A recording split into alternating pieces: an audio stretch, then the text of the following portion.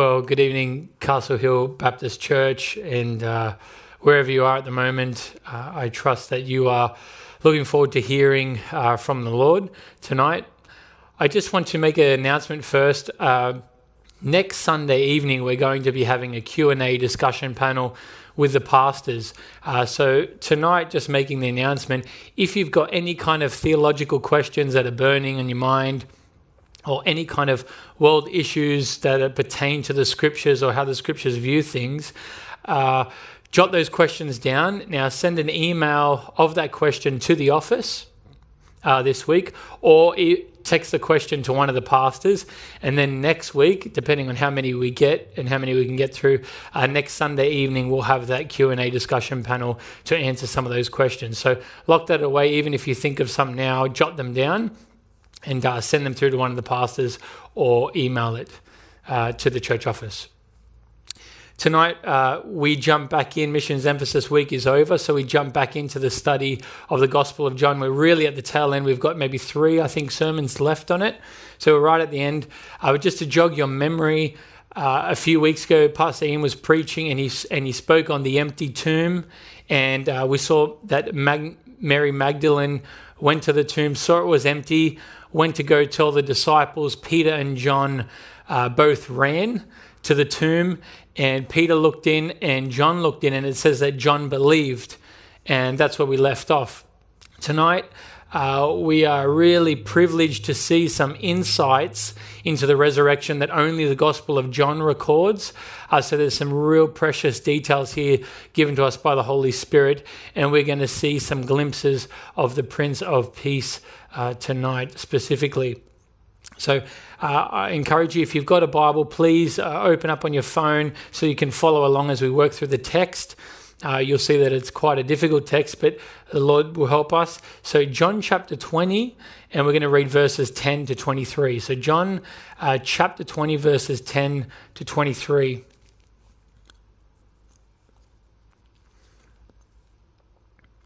It reads, "Then the disciples went back to their homes, but Mary stood outside the tomb crying. As she wept, she bent over to look into the tomb and saw 2 disciples in white seated where Jesus' body had been, one at the head and the other at the foot. They asked her, 'Woman, why are you crying?' 'They've taken my Lord away,' she said, 'and I don't know where they have put him.' At this, she turned around and saw Jesus standing there, but she did not realize that it was Jesus. 'Woman,' he said, 'why are you crying? Who is it you are looking for?' Thinking he was the gardener, she said, 'Sir, if you have carried him away, tell me where you have put him, and I will get him.' Jesus said to her, 'Mary.' She turned towards him and cried out in Aramaic, 'Rabboni,' which means teacher. Jesus said, 'Do not hold on to me, for I have not yet returned to the Father. Go instead to my brothers and tell them, I am returning to my Father and your Father, to my God and your God.' Mary Magdalene went to the disciples with the news, 'I've seen the Lord.' And she told them that he had said these things to her." Verse 19, "On that evening of that first day of the week, when the disciples were together, with the doors locked for fear of the Jews, Jesus came and stood among them and said, 'Peace be with you.' And he said this, or after he said this, he showed them his hands and side. The disciples were overjoyed when they saw the Lord. Again, Jesus said, 'Peace be with you. As the Father has sent me, I am sending you.' And with that, he breathed on them and said, 'Receive the Holy Spirit. If you forgive anyone his sins, they are forgiven. If you do not forgive them, they are not forgiven.'" What a passage that we have. He who has ears, let him hear the words of the Lord. Let's pray together as we ask for the Lord's help. Our Father, who art in heaven, we come before you tonight. And God, we just thank you that we have your word that is here left with us, that we have this time now to dig its depths and to hear from you. This is how you speak to us. So we thank you for this time of communion with you. God, these great words in this passage that's been left for us, we need to understand them with our minds. But Father, we need to be gripped by them in our hearts. Lord, we need to be moved. We need to be transformed. We need to be shaken. We need to be lifted up. We need to see the glory and the majesty in them. They need to confront us. We need our lives redirected and reshifted with the focus. God, we say to you even now, speak, for your servants are listening. Help us to hear what you have to say about your Son in your word tonight, we pray. May you breathe upon us the Spirit that we might be powerfully worked upon as we hear your word. In Jesus' name, amen. Well, the first thing I want us to consider tonight from these verses is the believer's unnecessary sorrow. The believer's unnecessary sorrow. We see this in the first number of verses there. Peter and John had run to the tomb, but they saw nobody of Jesus. And so it says in the text, they went back to their homes, but Mary stood outside the tomb crying. Now this is Mary Magdalene, just to refresh your memory. But look at verses 11 to 13. But Mary stood outside the tomb crying. As she wept, she bent over to look into the tomb and saw two angels in white seated where Jesus' body had been, one at the head and the other at the foot. They asked her, "Woman, why are you crying?" "They've taken away my Lord," she said, "and I don't know where they have put him." Now, the emphasis on these verses here is on the moment of Mary, and the emphasis is on her crying and weeping. You'll notice there in these verses 3 times it mentions that Mary is crying. It draws attention that she's crying, and the Greek word here is weeping, real grief here. So these are real tears of Mary. This is real anguish that she's experiencing. And this is where the attention is drawn on the text. Now, Mary is devastated, and this day added more grief to her than she ever thought that it could have. Now, on Friday, she had just witnessed, a couple of days earlier, she just witnessed her master crucified. Now, how different was her view of Calvary than ours today as we look back towards Calvary? She witnessed the horror of her master and Lord being crucified unjustly. It was traumatic visions. It was a horrendous sight. It caused great grief to her soul. Her hopes were dashed. She was gutted. We look back with joy knowing the meaning of it, but Calvary was a very different experience for her.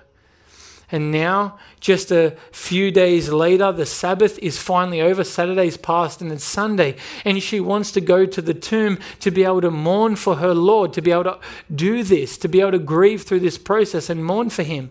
Even that is now denied of her because she sees that the body's missing. She can't even mourn for him. So it seems that everything has been taken from her. Her grief is incredible. Not only did the religious leaders and the crowds kill her Lord, but now it seems that someone's stolen his body. And so Mary, in these points, she is beside herself. So even when she sees the angels in the tomb, she says to them, "They've taken my Lord." It's as if she's saying, "They have taken everything from me. He was everything to me, and they've taken him completely from me." So Mary is weeping. But the authors of the gospel accounts, the gospel records, by the Holy Spirit, they want us to see something and learn something that's happening here. There's a lesson for us.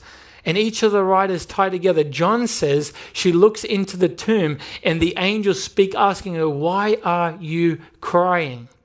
Now, what does Luke's account say? In 24 verse 5 of Luke, the angels say, again, the angel speaking, "Why do you look for the living among the dead? He is not here. He has risen. Remember how he told you that the Son of Man must be delivered to sinful men, crucified, and then on the 3rd day raised." Now, what does Matthew say in chapter 28, verse 5? The angels speak to Mary again, and it says, "You are looking for Jesus who is crucified. He's not here. He is risen, just as he said." Told you. You see, Mary is weeping while all of heaven is rejoicing. Is it fitting to be weeping while a victory has just taken place. You do not mourn. You should not be mourning on Easter. That shouldn't be the case. And so the angels here are asking her when they say, why are you crying?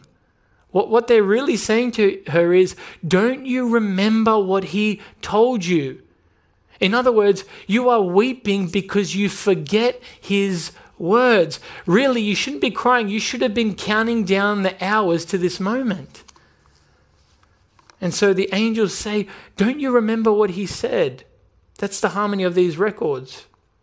And there's so much for us to learn in this. How much needless sorrow and grief do we carry and allow ourselves to experience because we forget his word? We forget his word. We forget what he has said and what he has promised. We are downcast and we are brokenhearted because we forget what he has said.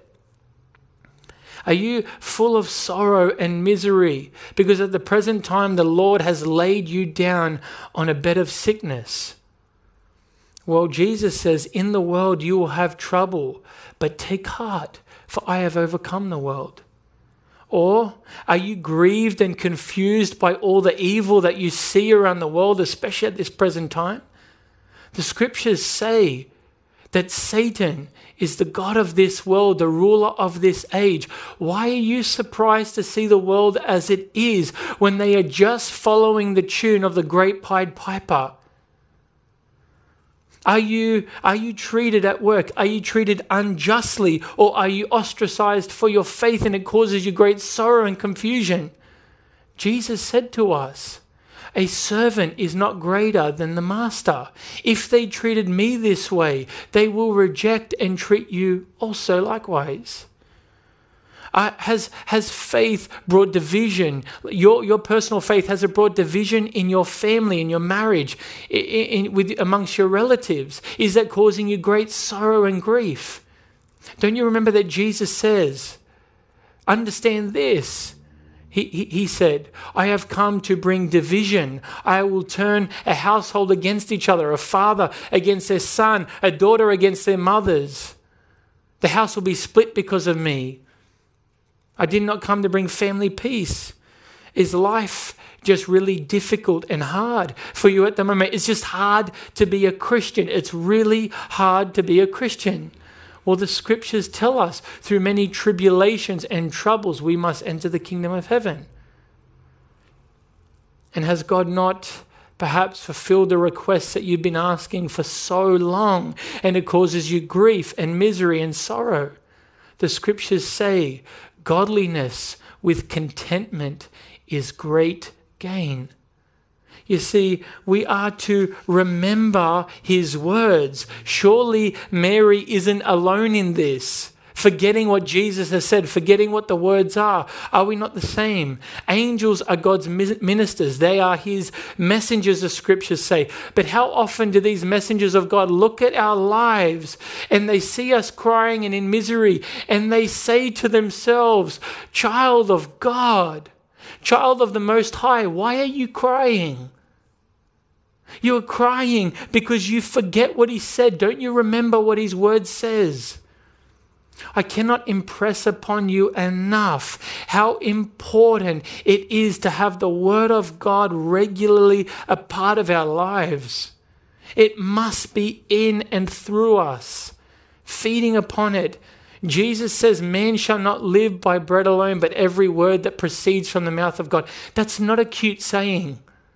It's not something to just put in a picture frame or put on a Hallmark card. How often do we not live because we do not eat of his word? Much of our trouble, isn't it a result of distance from his word?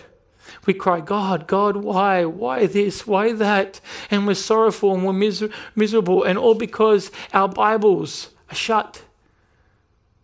The knowledge of God is sealed up.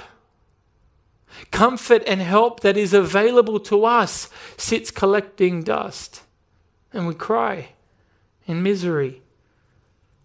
And so they say, woman, why are you weeping? He told you. He told you.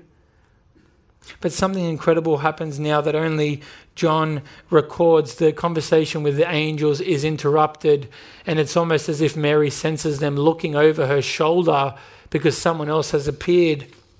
Look at verse 14. At this, she turned around and saw Jesus standing there, but she did not realize that it was him. She sees Jesus, but she doesn't recognize it's him. How could she not recognize that it was her Lord? Later on in the text, it says she thought he was the gardener. How could she not recognize it's him? We don't really know why this is.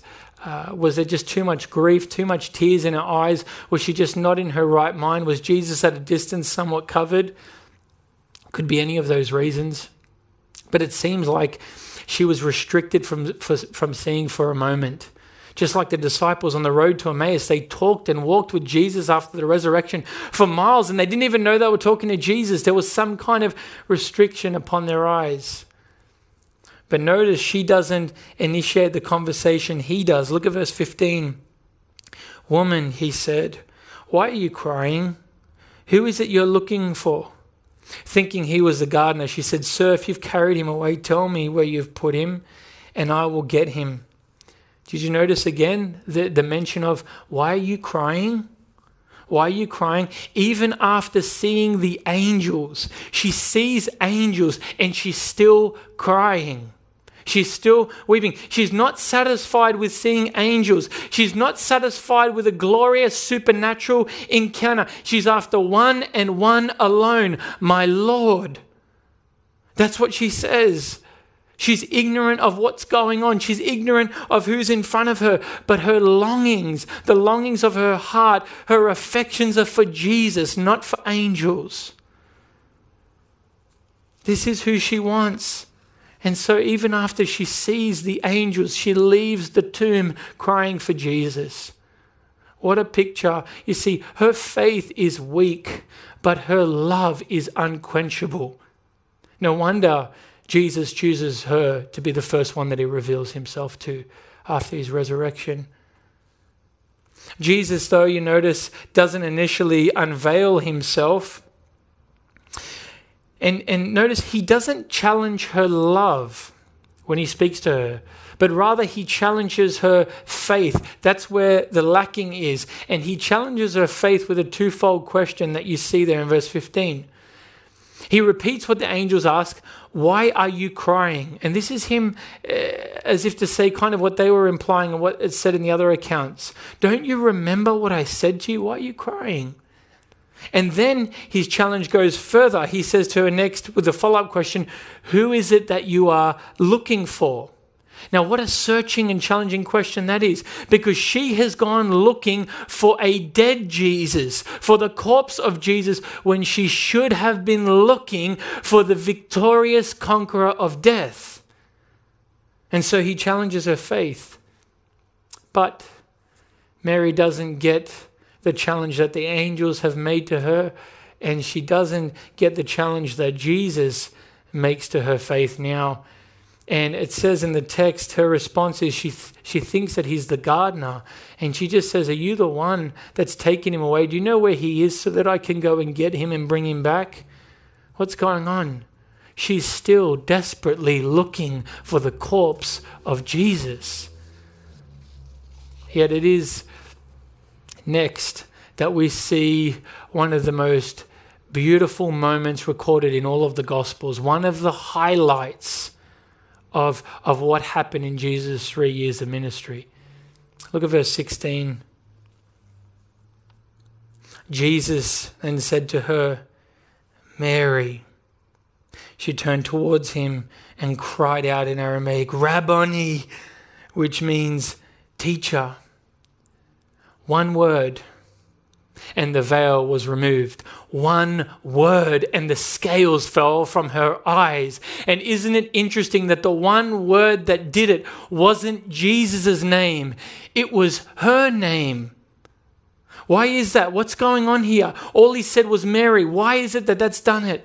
Well, there is a beautiful thing happening here. This is a living example of a spiritual truth that Jesus taught in John chapter 10. Jesus said this, I am the good shepherd. The sheep listen to my voice, and I call them by name, and I lead them out.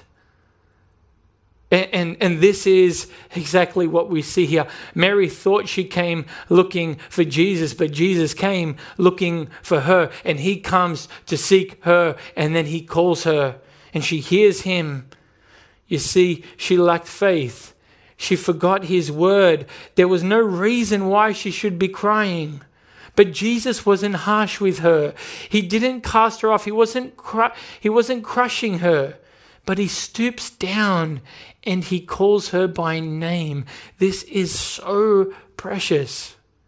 In the Old Testament, even in Isaiah chapter 43, it says, God says to Israel, Israel, I have summoned you by name. But now every sheep in God's flock, every Christian is called and known by name, summoned by name. You see, he knows all of the galaxies and he knows all of the stars that he exists. And yet he knows us by name and he calls each one of us by name. It's wonderful. And so, yes, Christian, the King immortal, the King of glory, the Son of God, he calls you and he knows you by name. It's wonderful. And so Mary worships. And is there anything else fitting for this moment? But I want to show you it only gets better. It only gets better. What's better than being called by name from Jesus? What's better than that? Well, next we see the believer's great privilege. In the next few verses, the believer's great privilege. Look at verse 17 to 18. Jesus said, do not hold on to me, for I have not yet returned to the Father. Go instead to my brothers and tell them I'm returning to my Father and your Father, to my God and your God.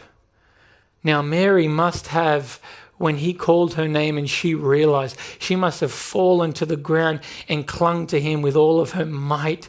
She watched him die before her very eyes, and now she's been desperate just to get to his corpse, and yet now here he stands alive right in front of her, calling her by name.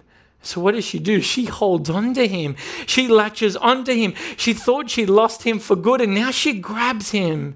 You see the picture here, the imagery is, you know those scenes when a wife, she hasn't heard back reports on how her husband is doing in a war. She hasn't heard any news and she presumes he's dead. She's already mourning for him. And then one day she receives an unexpected knock at the door. And who does she see standing there alive right in front of her? Her husband, whom she concluded was dead, now alive. And what does that wife do? She grabs onto him with all of her might. That's what you have here. That's what you have here. And she holds on and grabs Jesus. But Jesus' response is surprising.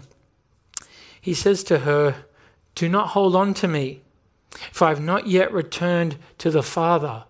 This beautiful moment, it's almost like Jesus cuts her off and interrupts a beautiful moment. Now, what's going on here?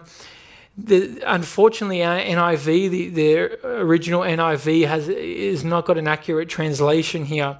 The NIV states that Jesus says, I have not yet returned to the Father. That's not the Greek word there. The Greek word is, I have not yet ascended. I have not ascended yet to the Father. Now, pretty much every single English translation gets that right. You can even look at it. Each of the translations say ascended. Now, why am I bringing this up? It's not a matter of just picking up and fighting with words. But that word return, if you translate this, I have not yet returned to the Father, it can massively change the meaning of this passage. See, if Jesus hasn't yet returned to the Father, where has he been these past 3 days that he died? Where is he? Where's he been these 3 days if he hasn't been back to the Father yet? So this view here has been pounced on and by many people in Christianity, especially Pentecostal and charismatic movements. Now they see this and based on other things, they promote this heresy that when Jesus died, he descended into hell. He went to hell and there he suffered for 3 days to continue to pay and fully pay for our sin. So he had to also go to hell. That is wrong. And that is a heretical teaching. Because the scriptures say, Jesus, when he's on the cross, he says to the thief next to him, today, that's on Friday, today you will be with me in paradise. That's what he says there. And then when he dies, he says, it is finished. I don't have to pay for anything in hell. It's finished. But he says, on Friday, you'll be with me in paradise to the dying thief. But you see, when this verse is translated correctly as ascended, the meaning makes perfect sense. See, when Jesus had died, his spirit went into the presence of God, into paradise. But Jesus' body remained in the tomb. His body was dead in the tomb while his spirit was present with the Lord. So now, at this point, when he's speaking to Mary, he hasn't yet ascended into heaven as the God-man. He hasn't ascended into heaven with resurrected body. He hasn't done that yet. And so here, as he says this to her, there's a lesson for Mary here. Jesus wouldn't be staying on earth now. He wasn't here to set up an earthly kingdom now. It's not what he was going to do. He wasn't going to stay with them and live among them like he was before, like the disciples enjoyed him. And so he's saying, don't hold on to me. Don't cling to me. Don't keep me back from where I will be going. It's not going to be the same as before. He was to be exalted to the right hand of God. And we'll see that this is important soon in the verses coming. It was necessary that he needed to ascend because there was something that needed to continue. But verse 17 is glorious. Instead of holding on to me, he says there in verse 17 to Mary, go instead to my brothers and tell them I'm ascending to my Father and your Father, to my God and your God. Now, when you read that, you really should be asking the question, why does Jesus call God his God? Jesus says, I'm going back to my God. Isn't Jesus God as well? Well, the answer to this is tucked away in these words, and it is the answer's in these words here. Jesus says, go to my brothers and tell them. Now, that Greek word there is accurately translated, brothers. Go to my brothers. Now, in the New Testament, we continually read in the epistles, in the letters, Christians are called brothers in Christ. Now, that word there, brothers, refers to male Christians and female Christians. We are brothers and sisters in Christ. And so we're actually used to calling one another a brother or sister. You're my brother or sister in Christ. We're used to doing that. But are you used to calling Jesus your brother? Are you used to doing that? Because in this passage, Jesus calls us his brothers and sisters. This is what he's saying in this verse. Now, I'm not here creating or inventing some new kind of teaching here. This is found elsewhere in Scripture. Hebrews 2:11-12, it says this, Jesus is not ashamed to call them brothers. He says, I will declare your name, O God, to my brothers. See, Jesus now calls us his brothers. How is he our brother? How is he our brother? Well, when he descended, he took on flesh and he became a man, a person like us, a human. Now, he does not lose his deity. But what he does is he adds to his deity another nature. To his divine nature, he adds another nature, a human nature. And so he becomes one of us. He takes upon himself in his life on earth a body of weakness like us. He suffers grief and trouble and sorrow and hunger. He suffers all of these things. And so truly, he is the Son of God. He is the King of glory. He is the judge of all the earth. And at the same time now, he is our elder brother. He is. He's our older brother. This is something that the Son of God was not in the Old Testament. He was never a brother to the people. But since he's taken on flesh and humanity, he has now become our elder brother. This is amazing. And so he becomes like us by taking on humanity. And he becomes a man. And so now he can say, as the God-man, he can say, I'm ascending to my Father and your Father, to my God and your God. Being one of us as a brother, he calls God his God. And he brings us to God. And he who could always call God Father, he now allows us by his work on the cross to call God our Father. And he becomes our older brother, the Lord Jesus. Isn't this amazing? What a new open door and a new dimension this brings to how we pray and commune with Jesus. Viewing him and praying to him and talking to him as also our elder brother.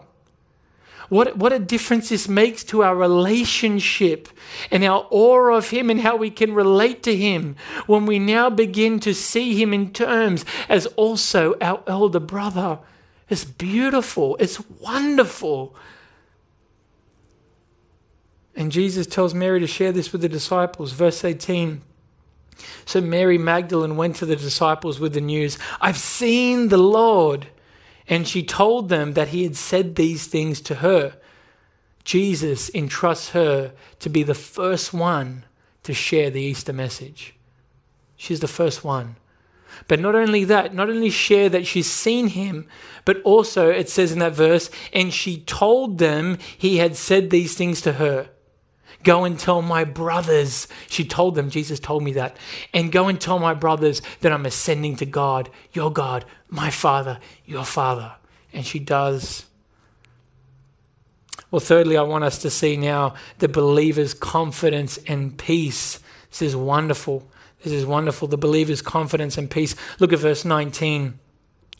On the evening of that first day of the week, when the disciples were together with the doors locked for fear of the Jews, Jesus came and stood among them and said, peace be with you. Now fast forward to the evening, the same day. It's now Sunday night. Peter and John have seen the empty tomb. John believed Mary had seen the risen Jesus, and she'd shared this with the disciples. But the disciples' fear is greater than their belief. And the Jews who had put an end to Jesus, they knew that. They killed Jesus.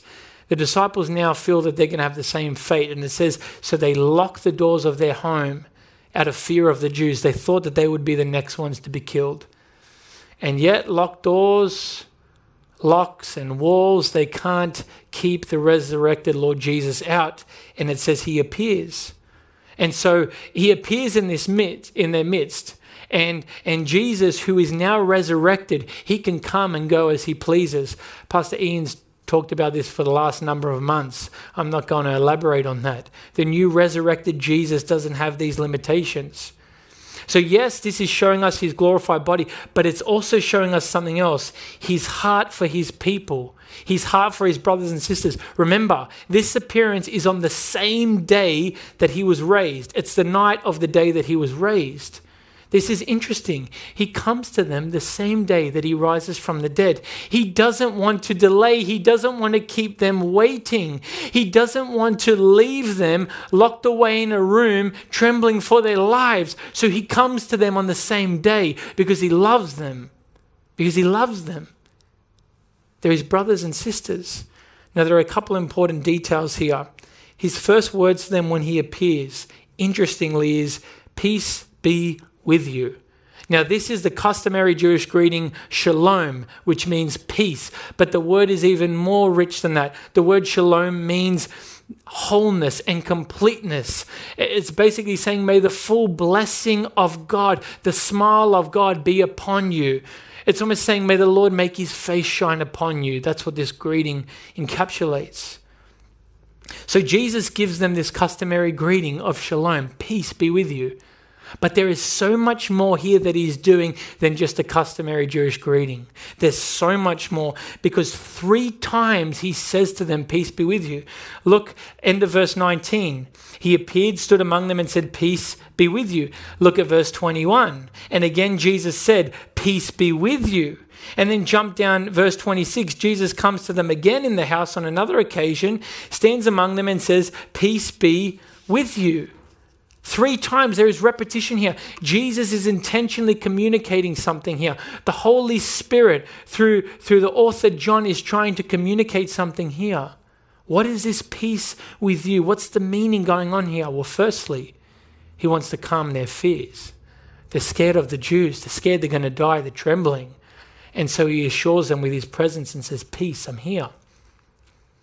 But secondly, this is, because of his resurrection, there is now peace with God for them through his blood.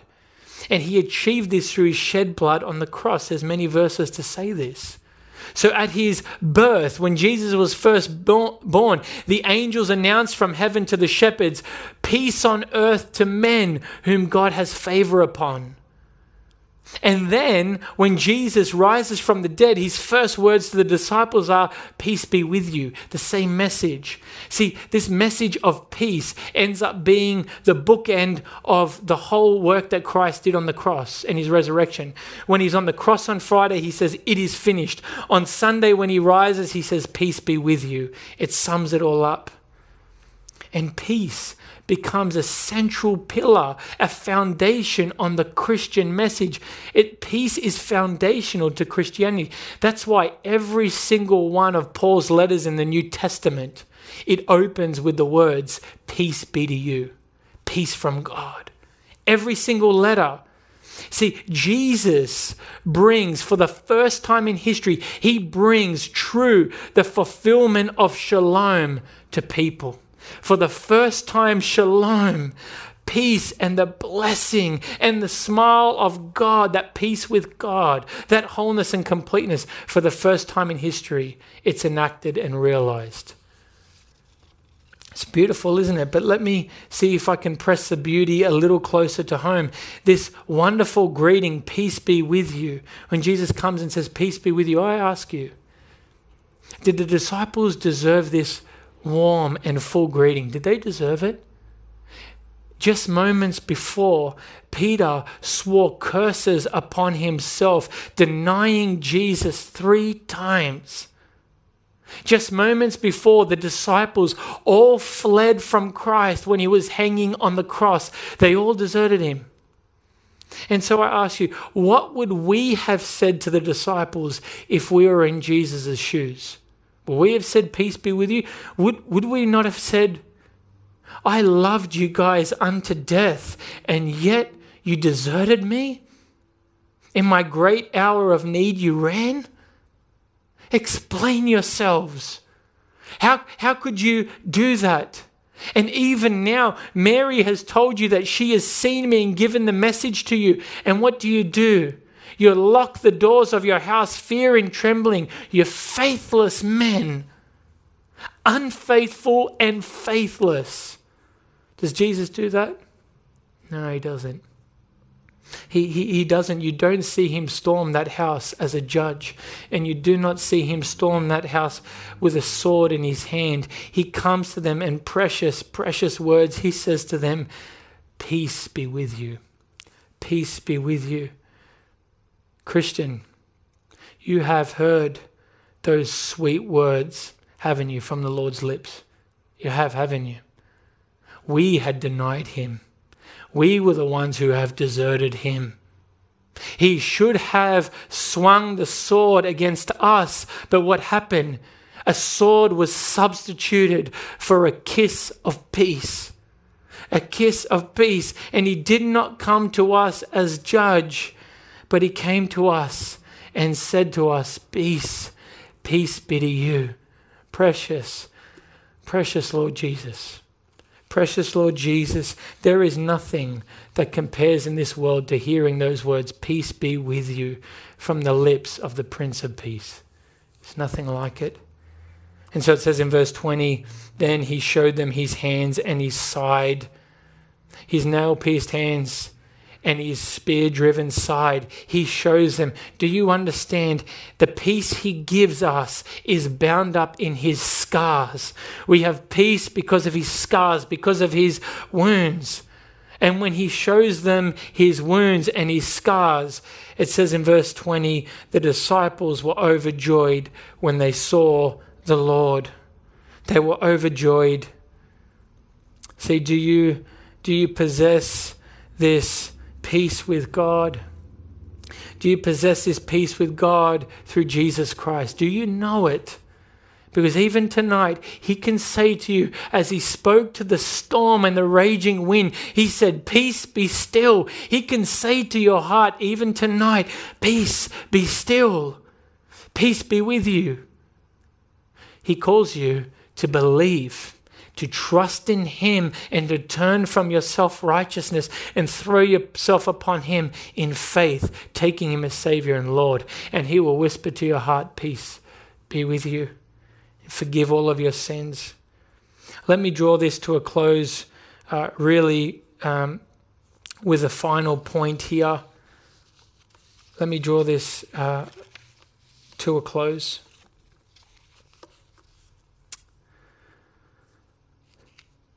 Verses 21 onwards, Jesus says, peace be with you. As the Father sent me, I'm sending you. And with that he breathed on them and said, receive the Holy Spirit. If you forgive anyone his sins, they are forgiven. If you do not forgive them, they are not forgiven. Now, there's so much here, but I need to rush through it because we're out of time. These are really tricky words here. But notice, if we get the progression, we understand what Jesus says.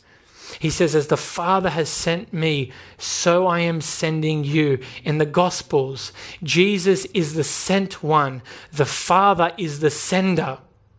Jesus is sent and the Father is the sender. But now we see the sent one, Jesus.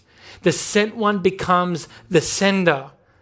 This is showing us this sending, all of this sending work. Our God is a missional God.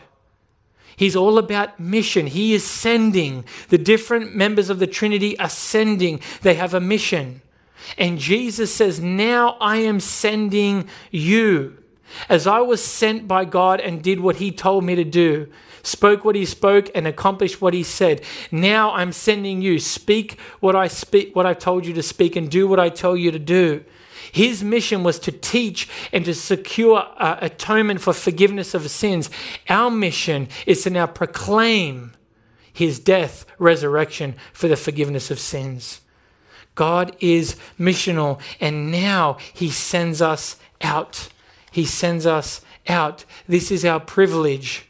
So this is the Great Commission from John's angle. But look at verse 22 now. And with that he breathed on them and said, receive the Holy Spirit. Now there's so much speculation around this verse. There's so many interpretations. Can't spend long on it. It says he breathed upon them. He literally breathed and said, receive the Holy Spirit. All I want to say is there is a great element of symbolism here. The Holy Spirit in the scriptures is compared and portrayed as the breath of God. Spirit means wind, air, breath. So it's not literally that, or fully in a literal sense, that literally Jesus' breath is the Holy Spirit. Whenever Jesus breathes, that's the Holy Spirit coming out of his mouth or his nostrils. That's not the case. There's obviously symbolism here. There is some kind of imparting of the Spirit here, but this isn't a full impartation of the Holy Spirit. It's definitely not. And there's a few reasons for this, because in John chapter 16, verse 7, Jesus promises to send the Holy Spirit after he's ascended. He hasn't ascended yet. So it can't be this full promise of the Holy Spirit. And in Acts chapter 1, verse 4, just before the moment before he ascends into heaven, he says to them, wait for the gift my Father promised you, the one I spoke of, the Holy Spirit. So the Spirit hadn't been sent yet. And so even here, there's the evidence that Pentecost was the full imparting of the Spirit. I mean, they can't have received the full portion of the Spirit here, this great work of the Spirit. It can't be, because as soon as this encounter happens, the disciples don't know what to do. They're still fearful. They get locked behind. They lock themselves in the room again. And then even after that, they go back to fishing on the sea. They don't know what to do. They just go back to the old trade. But after Pentecost, they become preachers and they become fishers of men. No longer fearful of the Jews, but bold as lions. So what's going on here? This is a foretaste of the Spirit that is going to come on them. They need to know that the mission that they're going to embark on is going to be accomplished. The resource that they're given is going to be the Holy Spirit, sent from Jesus. It's a foretaste. And then see how this flows into the final verse. Verse 23. If you forgive anyone his sins, they are forgiven. If you do not forgive them, they are not forgiven. Now again, this seems like such a puzzling verse, and there's speculation, but not when you keep it in flow. This needs to be interpreted in context. Catholics abuse this passage. They take this and say that priests and bishops have the authority to absolve people of their sins. That's blasphemy. That is blasphemy. It's not what the passage is saying here. You never see in Acts the disciples or the apostles forgiving people of their sins. What's Jesus saying here? What is he saying here? Well, the context is evangelism. This verse has to be understood in light of evangelism. He's sending them out. As he was sent, we are sent out. And he's commissioning them. And he's commissioning them in the power of the Holy Spirit. That's why that verse is there. By the Spirit. So it has to be tied to evangelism. What does it mean then? What does the verse mean? When sharing the gospel, when we share the gospel, when we evangelize, we are announcing the terms of the kingdom of heaven. We're announcing the terms. We promise people the forgiveness of sins if they believe and turn to Christ in faith. We make that promise. That's the terms of the kingdom. But we also declare and pronounce anyone who does not receive our message of the gospel, their sin remains on them and God's anger remains on them. So we make the promise, all those who believe and accept, your sins will be forgiven. We announce that if the heart is true. But we also have the authority to announce, if you do not accept this message, your sin remains on your head. You are guilty and the judgment of God is ready to fall upon you any moment. See, by Jesus sending us and giving the Spirit, he's delegating authority, being brought into the mission of God to announce these things. You have the authority to declare these things. Let me really close here by quoting Spurgeon on this. He says, this is Jesus saying to us, quote, I will back up your ministry. When you preach that men are condemned for sin of which they have not repented, I will make it to be so as a matter of fact. When you declare pardon to all who trust in my precious blood, I will make it so. That truth which you preach shall have my seal of approval set upon it. My power shall go forth with your proclamation of the truth, so that it shall be seen that you are not proclaiming a fiction. When you preach my gospel, I will remit the sins of all who believe it. And when you pronounce sentence of condemnation on such as remain in unbelief, I will confirm your declaration. End quote. We've been entrusted to give the terms of the kingdom of heaven when we share the gospel. So I close and I say to you, do you believe? Do you take Christ to be your Lord and Savior? Repent and believe in the crucified and raised Savior who appeared? Do you cast yourself upon him in faith and receive him? For all those, the promise from the scriptures is the forgiveness of sins over your life. Peace be with you is the promise that God gives. But also with the authority that God gives me even now evangelizing. I can say, if you refuse, if you continue in sin and to serve sin and self, living your own way, not turning unto Christ and believing on him, then your guilt remains and the judgment of God hangs upon your head. Your sin is retained. It remains upon you. By the authority of God, I announce that. So these are the terms here. What will you do with the one who announces and offers peace with God. Let me pray. Our Father, we thank you for these precious words that are found in this passage. There's so much here, Lord. There's just so much to think about. But God, I pray that you would draw our hearts out to these precious truths, wonderful truths. Christ, our elder brother, peace with you, our blessed privilege, our blessed privileges, and even now that you have brought us into the very mission of God, that you've given us of the Spirit and you're sending us forth, giving us authority in your name based upon your word and the gospel of your Son. Thank you for these things. Lord, cause us to receive these truths. And God, I pray that the lost would believe on the Prince of Peace, the one who announces peace. May they believe on him even tonight. Oh God, thank you for your precious word. Thank you, Lord. We worship you in the name of your Son. Amen. Well, just after this video, there will be a song that's included that ties in with this message, and I trust and I'm sure that it'll bring great encouragement as you sing it with whoever you are now with watching. Can I encourage you to discuss and think over these things that we've considered, that the word may dwell richly in your heart. And so may the Lord be with you, and may his peace be with you. Amen.